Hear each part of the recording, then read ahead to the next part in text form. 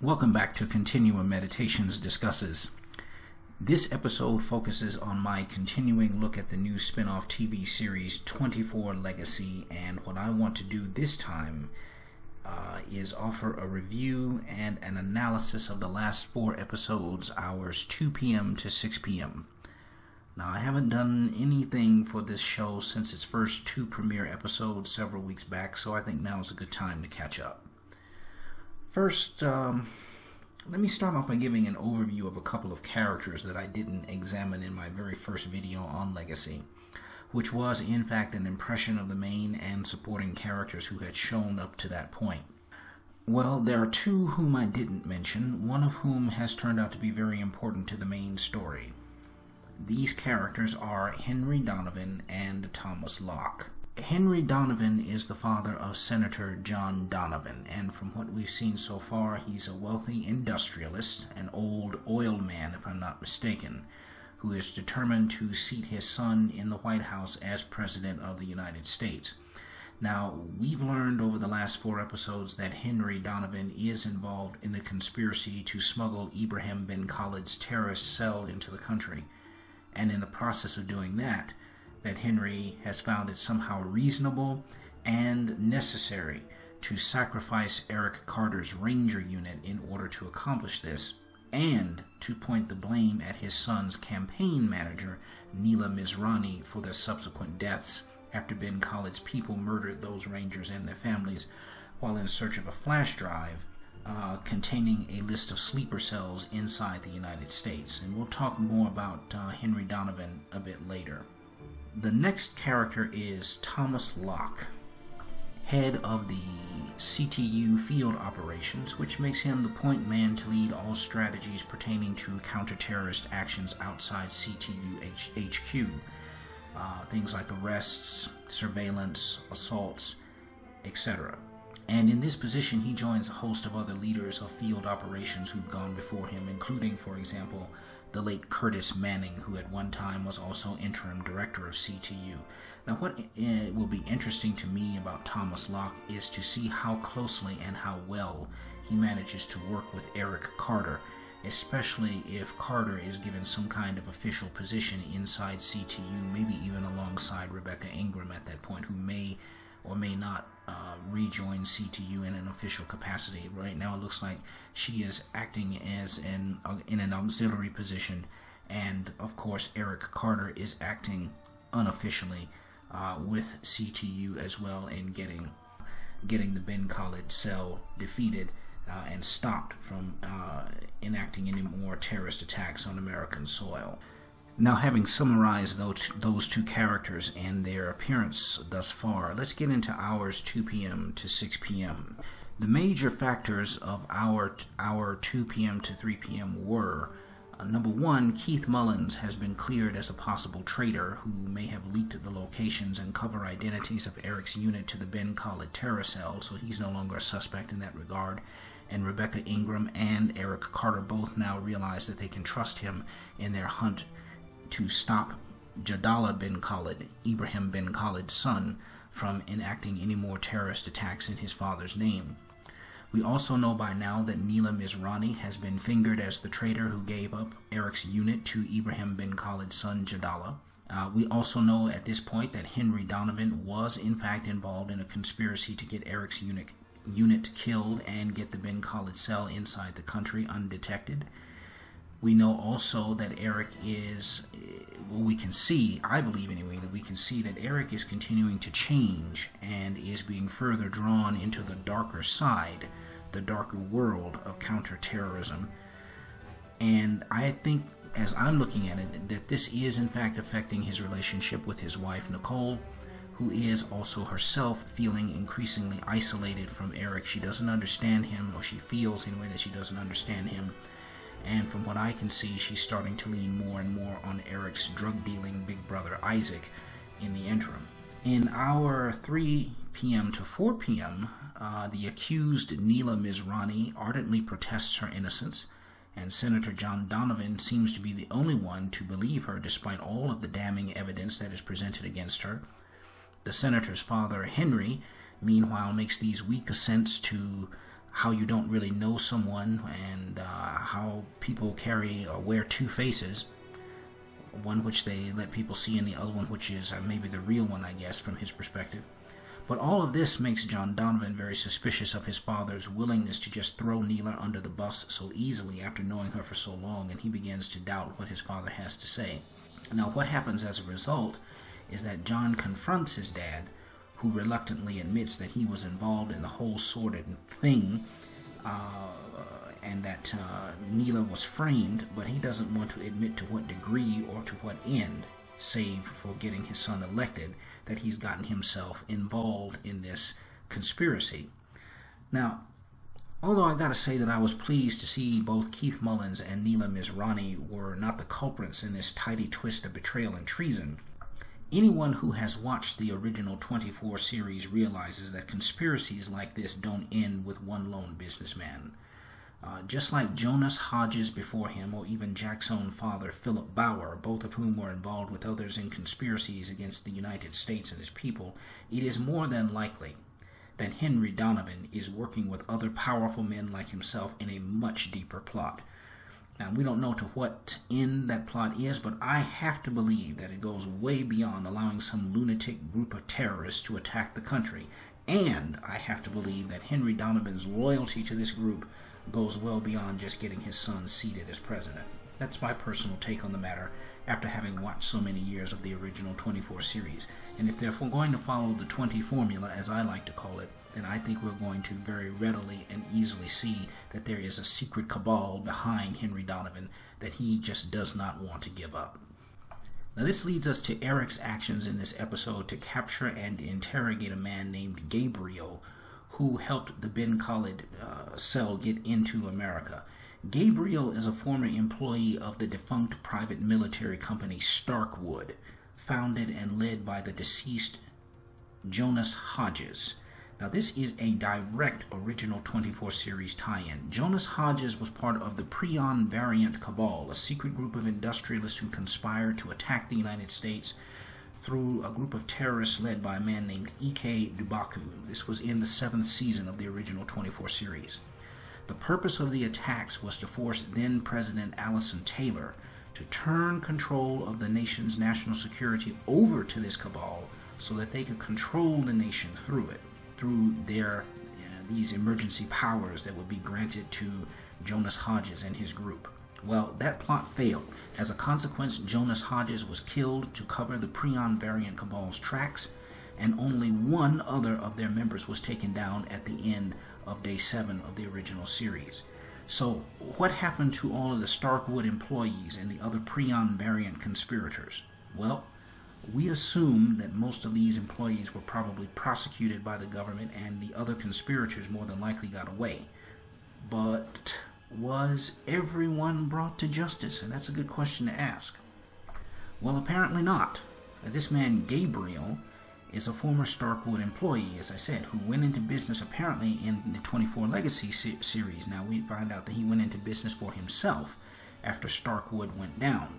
And when Eric Carter ultimately confronts him with evidence that he helped to get Bin-Khalid's people into America, this guy slits his own throat rather than be captured alive by CTU. Now this, now maybe you probably would say, well, the guy killed himself. Maybe he really didn't want to go to jail. And sure, I'd agree with that. But let me also propose this to you. Whoever this Gabriel guy worked for, his loyalty and more than likely fear of these people was a way more powerful motivator than just not wanting to be imprisoned. He said also that he's not a terrorist but a patriot. Something we've heard before from men like Walter Cummings, James Nathanson, Christopher Henderson, even a former president of the United States in the 24 timeline, Charles Logan, as they all justified aiding and abetting terrorist attacks against the people of the United States from very high positions of trust, power, and authority. So maybe we can also conjecture that this dude, Gabriel, somehow really believed that what he was doing was also somehow right and good for the nation too. And that's yet to be seen, but I throw that conjecture out there because, as we've seen in the original 24 series, there are a lot of characters who act to do very bad things because they believe they're doing something very good in the end. The end justifies the means. It's always one of those things, those types of rationales that is used to when bad people want to justify doing bad things. So now, as the hour goes on, however, in this hour of 24 Legacy, we also see that Amira Dudayev is having second thoughts about her involvement in this whole sordid mess too, despite her brother Kassan's insistence. And while I'm here, let me also mention that Kassan, as I said, is Amira Dudayev's brother. This is the unseen brother that we didn't know anything about in the first couple of hours of the 24 Legacy show, but who shows up in, I think, the third hour, ultimately. And, yes, the third hour. And he shows up to help his sister murder, not himself, but to murder her ex-boyfriend, Drew Phelps. So, Kassan is finally seen after, this couple of episodes in which he wasn't there. Now, as Amira is not really like her brother, we can see this. She hesitates to be part of this whole scheme to kill people. She doesn't like the idea, but somehow or another, even though she doesn't like it and her conscience is not with her in this, she goes along with it because she seems to be somewhat afraid of her brother, but she also reveres and loves him enough to do what he says, despite the fact that she knows in her own heart that the things that she's doing are wrong. And she especially hesitates when it comes time to kill her ex-boyfriend, Drew Phelps. And as he lays helpless in a hospital bed, Amira struggles with herself to kill him in the manner in which her brother recommended that she do, but when he wakes up, finally, and sees her standing over him after all of this time, when he finally realized that she was, in fact, planning to do something, carry out some kind of terrorist action, as he wakes up in the hospital bed and sees her looming over him, in a panic, he begins to struggle with her, even though he's very injured and can barely defend himself. Well, in a panic of her own, after trying to quiet him and trying to let him know that she is not going to kill him, he's struggling with her, she's struggling back, and in this whole big panic between the two of them, for different reasons, Amira kills him anyway. A little bit, seems a bit inadvertently, but nonetheless the deed is done, and now she's a murderer. So at this point I began to question whether or not Amira thinks there's really no going back after this. She's actually done something that she didn't want to do, done the ultimate sin, if you will. She's become a murderer, and now there's really no point of return that there can be for her. I did wonder if Amira was thinking that in her mind, which is why she decided to go forward anyway. But as we go forward, we find out that there's tension inside the Bin-Khalid terror cell as well. Jadallah Bin-Khalid, Ibrahim Bin-Khalid's son, and the successor of his terrorist cell movement.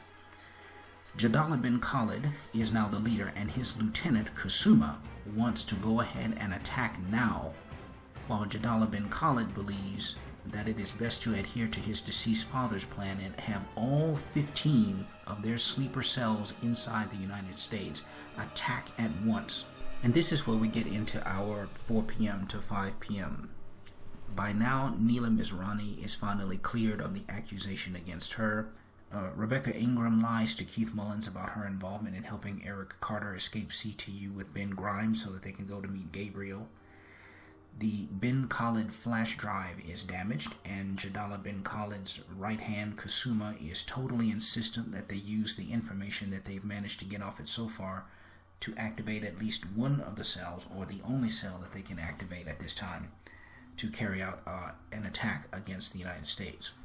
Now that cell is, of course, the Dudayev cell, which is comprised of Kassan Dudayev and his sister Amira. Now Jadallah Bin-Khalid wants to follow his father's plan and demands that the flash drive info be recovered in full. But Kusuma wants to go ahead, and he does in fact go ahead and activates the Dudayev cell on his own. And this forces Jadallah to make an example of him and blast him in the head, because Jadallah does not want the rest of his men to doubt his authority or his resolve in carrying out his plans exactly as he believes those plans need to be carried out. Now, as I was watching this, I thought to myself, you know what, I can see both sides of this argument. Kasuma is in a use it or lose it mode, while Jadala basically says, I want it all! I want it all! I want it all! And I want it now! And Kasuma does have something of a minor point, in my opinion. Even if 2 to 3 attacks were to happen, if they were able to recover perhaps 2 or 3 more pieces of information to activate a couple of more cells, even if 2 or 3 successful attacks could be potentially carried out, they could be crippling in the short term if they are of enough severity and high value.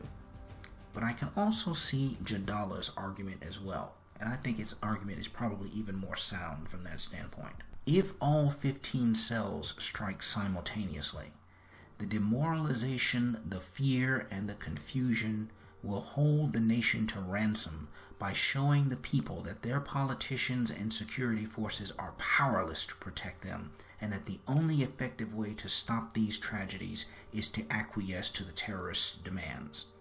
Of course, in the process, you will also be submitting to the aims of their concealed masters as well, but most people won't know anything about that. They'll just know something about the terrorists who attacked the country. But Jadala's strategy doesn't pan out, not yet anyway, because he's too late to tell the Dudiyevs to stand down. In fact, he can't reach them for some reason, and Kasan Dudiyev prepares to go forward with the attack as planned. But again, in classic 24 form, there's a complication. Kasan and Amira's father shows up, and he already knows what his children are up to. But like any good father, he tests them to see if they will tell him the truth. Before he tells them, he already knows what's going on. Now, throughout all this, we see clearly that Amira is still looking for a way out of this situation that does not involve her having to kill more people, and without having to oppose her brother, who she obviously loves, but is also, as I said before, somewhat afraid of. I mean, she's already killed someone she cares about, as a matter of fact. So when Dad shows up, she's relieved to see him, and she hopes secretly that he will somehow be able to intervene and stop her brother and herself from going through with what they've planned to go through with and hurting anybody else. Well, this doesn't work out. And it ends in a confrontation between Kasan and his dad, and as a result of that confrontation, Papa Dudiyev is bound and gagged to prevent him from interfering. Meanwhile, Eric's drug-dealing brother Isaac wants to know who else may have betrayed him after his girlfriend Aisha tried to have him killed by a rival drug dealer. And Isaac goes berserk after all of this and starts to interrogate his whole team, distrusting everybody around him, eventually even including Nicole, his brother's wife. And as we've discussed before in a previous video, that was also Isaac's one-time ex-girlfriend. Now, I probably should say right here that, quite frankly, I'm not really feeling this whole drug-dealing, bad boy, big brother, little brother stole my girlfriend thing. This, for me, is not any more than a distraction, personally. Ever since the show started, I understood that they were taking pains to show us how Eric and his brother were from the hood, right? From the other side of the tracks. And how Eric took one road, the high road, making himself respectable, while his older brother took the other road and became an outlaw. Okay, I get that. But what I'm looking at when I see Isaac right now, and pretty much all I'm seeing when I look at him right now, is a low-life criminal, an unstable man who is double-minded in many ways, and who still has unresolved feelings for Nicole that he's subtly trying to rekindle by putting on his sad puppy dog face. A face, quite frankly, that Nicole is being tempted to fall for, despite the fact that she intellectually knows better. But the guy is good at playing on Nicole's emotions and her natural nurturing instincts as a female, so this may be part of what is happening there. But what gets me about this whole angle, besides the fact that the brothers, Isaac and Eric, went in 2 different directions, is how does all of this help us to gain any insight into Eric, the main hero and protagonist of the story? And how does it help us understand or gain insight into how he will grow into the character that he is to become as the series progresses? I don't see the character arc and how it fits into the whole I'm from the hood thing, and it's really annoying me. Now, if you want to, you can contrast this with Jack Bauer, who was from a very wealthy upper crust family, as revealed in day 6 of the original show, and say that they're trying to show differences between Eric and Jack. That's fine. But we didn't even know what kind of family Jack came from until well into the series, and so it really made no difference as to how we perceived him until then. But even knowing where Eric comes from now, up front, at the beginning of the series, tells me nothing about where he's going right now, as, so far anyway, all this is doing is demonstrating background. It doesn't show how it affects how he thinks. It doesn't show how it affects how he takes action in the larger world, and what the consequences will be as a result of that. Well, I don't know. So I guess we'll have to find out, but I'm really not feeling this I'm from the hood thing right now. And so I really hope that they show us how that has consequences to the character and his behavior. Not just how he talks or how he relates to his brother or people from that side, from that end of the spectrum, if you want to call it that. So we move on into hour 5 through 6 p.m.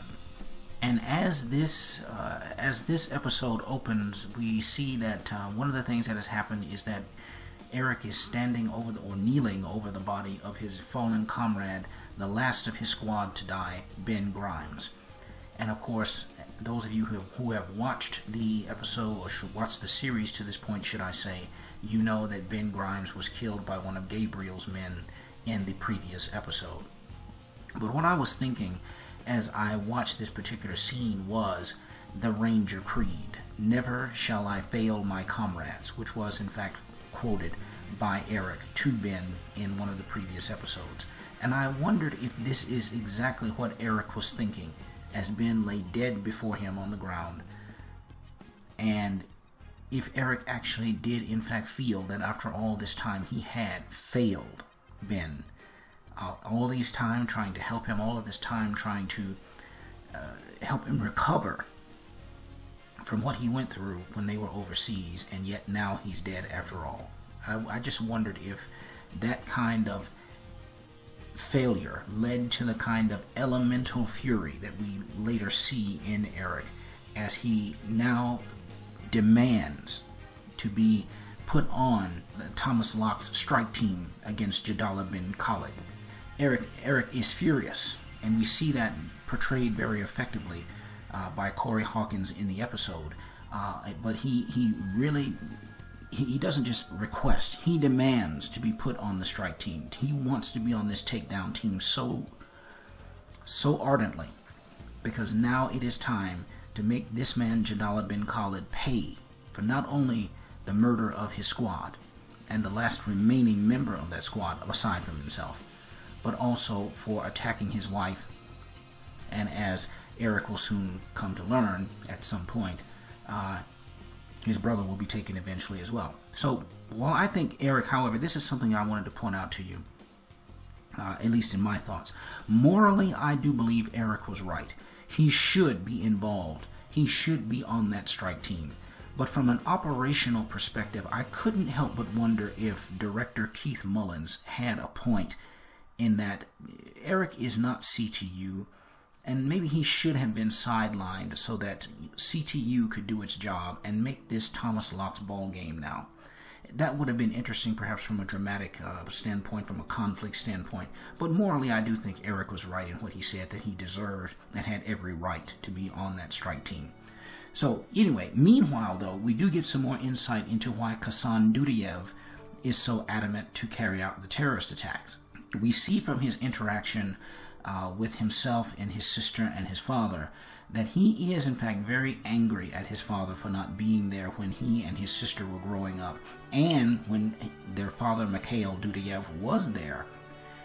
It sounded like, from what Kasan was saying, that Mikhail was abusive towards himself, towards his son, and toward his daughter. I don't know by how much, but it doesn't seem that Amira is as resentful toward her father as her brother is.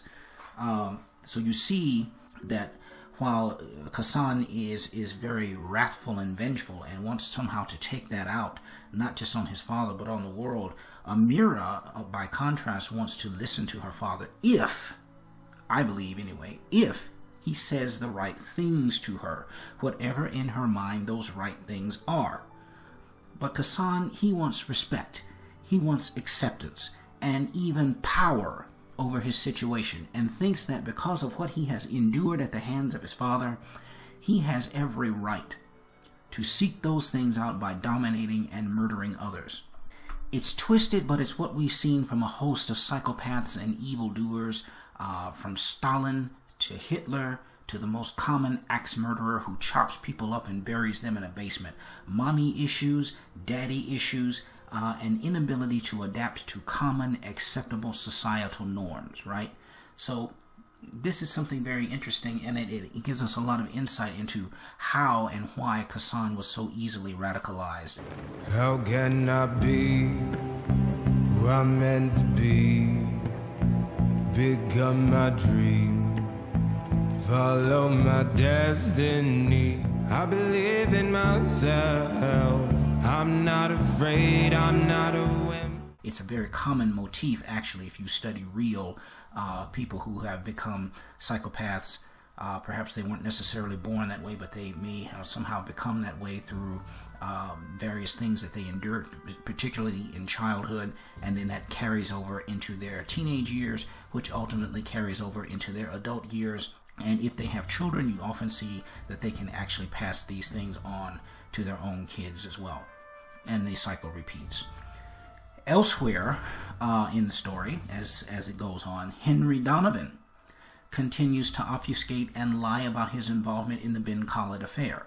Now, I had a question about this. He's still resisting the mild forms of interrogation that CTU has put him under. He's still refusing to tell his son John the truth, even though he told him the truth back in their family home. He's now, of course, refusing to do it in an official capacity so that he cannot, it's basically his word against his son's word at that point. But here's what I was thinking. Is Henry Donovan thinking that by somehow holding back, his son still has a shot at the White House? Maybe he's thinking that John Donovan will become POTUS in spite of everything that happens to himself, that is, to Henry. If it is in his powerful friend's interests that John become president, no matter what.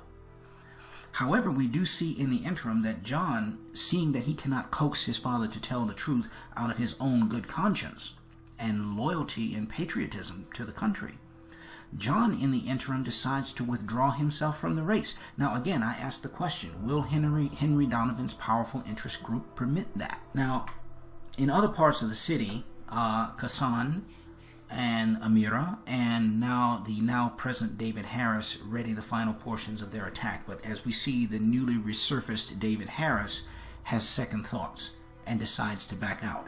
And he actually wants to get Amira to join him in standing up against her brother.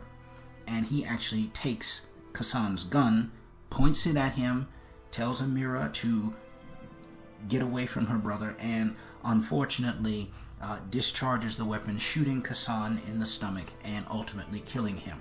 Now, what interested me about this was the whole dynamic that was going on between Amira and David, and this was established in the very first episode as well, where he actually believed that Amira had some kind of romantic interest in him, which I think was obviously horsepucky from the beginning. I think that was psychological manipulation on her part to try to get this very weak-minded individual to go along with her plans, and I really don't think she had any interest in him at all, although she was willing to engage him psychologically in that regard. She was even willing to engage him, as the first episode demonstrated quite effective. Well, it demonstrated it enough anyway.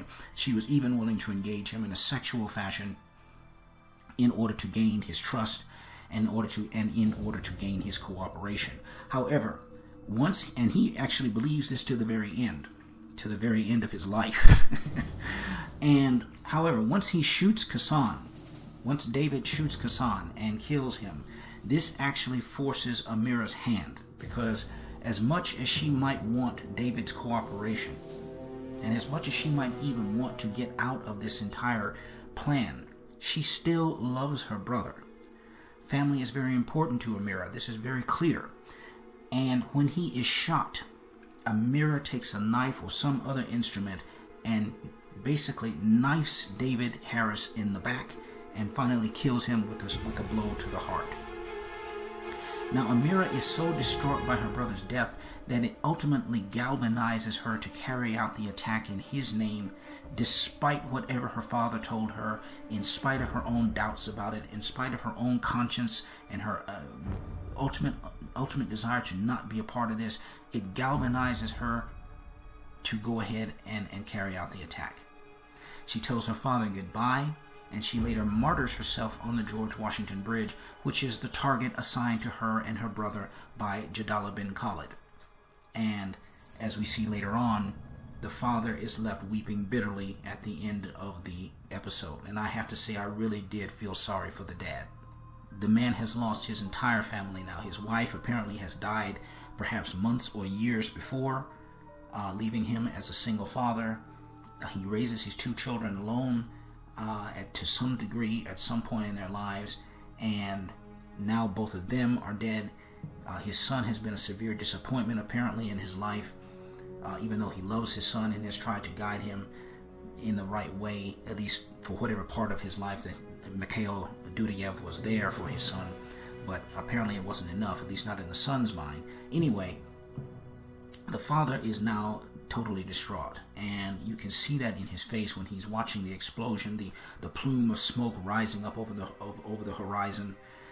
And he now knows that his daughter has carried out this attack and that she more than likely is dead, which of course is true.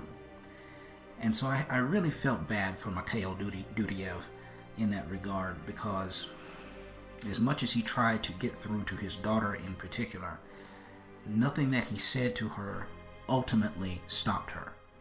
You could tell that she wanted to listen to him, but the hold that her brother had on her and whatever other psychological dynamics were going on were just too strong for him to break through, and ultimately it cost both of his children their lives. And so now this man, his children are dead, and he has nothing effectively left of his family. That was a very sad moment, and I really felt compassion for Mikhail Dudiev at that point.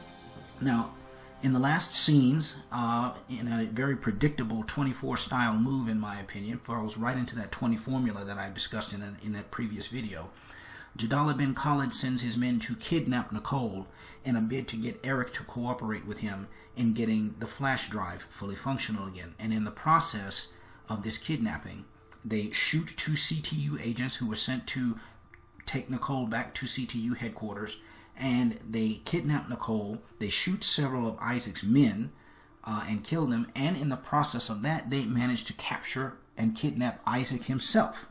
Okay, it's a very clever move of leverage to force Eric's hand by Jadallah Bin-Khalid. Somewhat predictable in my opinion. I mean, we've seen that plenty of times before in the original 24 series, but one which I think apparently is going to work, at least temporarily, because as we see from the preview for next week's episode, Eric is in fact going to somehow try to enlist the aid of Andy Shalowitz, the computer programmer there at CTU, to get him to get this flash drive fully functional again. And if they follow the 20 formula, as I believe they will, more than likely what's going to happen is Eric is somehow going to have to sneak Andy Shalowitz out of CTU headquarters and enlist his cooperation without anybody else knowing, maybe even without even the knowledge of Rebecca Ingram herself, but certainly not David Keith Mullins, and certainly not anyone else, Thomas Locke or anyone else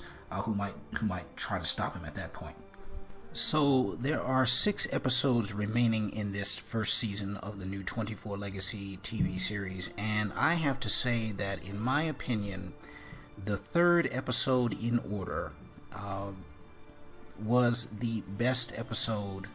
Well, let me rephrase that. I won't say that it was the best episode, but it was the breakout episode of the show, in my opinion, where this show really started to give me the impression that it can, in fact, how should I say it, that it can, in fact, step up to the plate.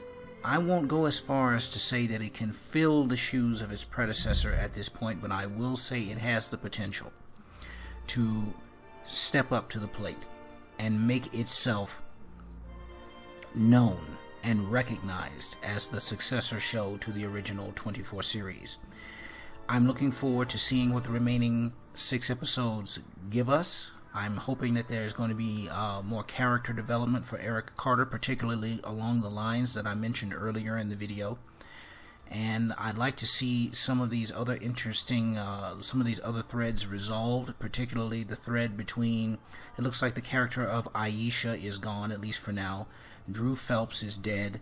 The Dudayevs are dead. So we're going to see what happens with Jadala Bin-Khalid and the rest of his organization, and how they, if they can in fact re-energize or reactivate the other cells, and what those cells objectives and orders are in the process. So I also would like to see the thread of Isaac Carter resolved in some way that gives meaning to that character, as more than simply you know, the average street hoodlum with a obviously successful drug organization, but I'd like to see him do something a little bit more than that. So give some meaning to that character as well.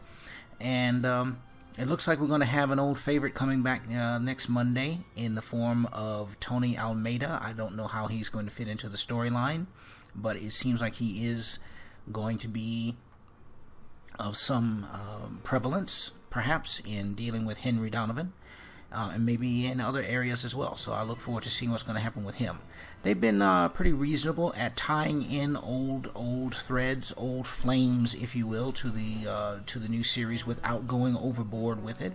I think that that's good, but at the same time, they're holding back a little bit, and being reserved is also a good thing. So let's see what they do with Mr. Almeida next week, and we'll see how the rest of the series pans out. So, until next time, 24 fans, live another day.